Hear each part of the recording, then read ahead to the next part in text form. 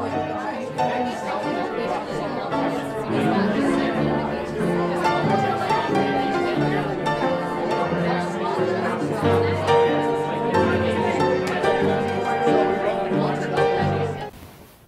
there. It's Saturday morning. It's going to be a beautiful day.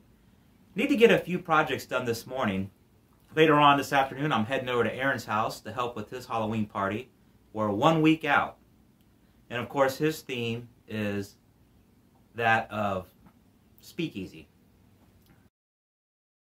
I want to make a microphone, like one of those old style microphones, because at the Speakeasy, Aaron and I are working on an upright piano. So we thought it'd be cool to have like a microphone beside it.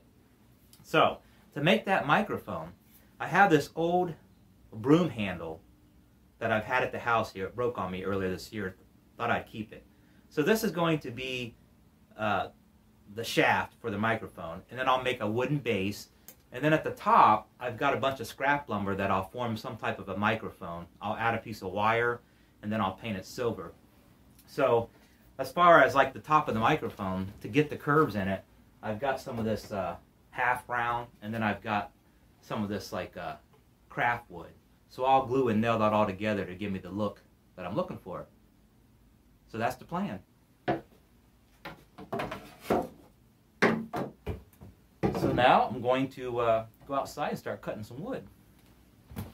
So now it's time to start working on the microphone. Now, for the actual microphone, the top part that you speak into, I'm going to use a scrap piece of lumber. It's just a 2x4 that I cut, about 6 inches long.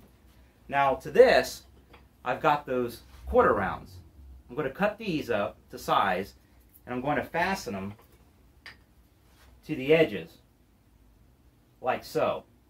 And then, in between those, I'm going to take this craft lumber that I bought, and these are just square. I guess these are probably, what, about 3 feet long. I'm going to cut those and put them in here like so to make some fins. Now, before I attach these, I may take some landscaping fabric and stick in under it. That'll kind of make it look like that speaker type of mesh. And then I'll do the same for the back, and I may do the same for the sides. So that's what I'm going to do now. And then when I'm done with that, I need to attach the microphone to this base. And I'll probably just like drill a hole in here and slide this up in there like that. And then I'm in a hurry. And then once I get that done, the next step is to attach the microphone to this base. And what I'll do is I'll just drill a hole in the bottom of this, and I'll shove this pull into that. And then I need to make a base so it stands by itself and add the wire. So that's what I'm going to do now. If I don't get it all done, I'll take it with me to Aaron's house and I'll work on it there.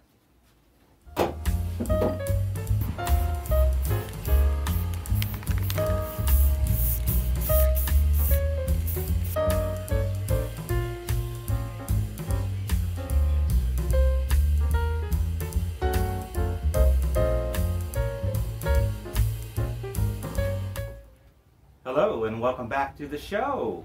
Got it all done. I'll take it outside and let you see what it looks like.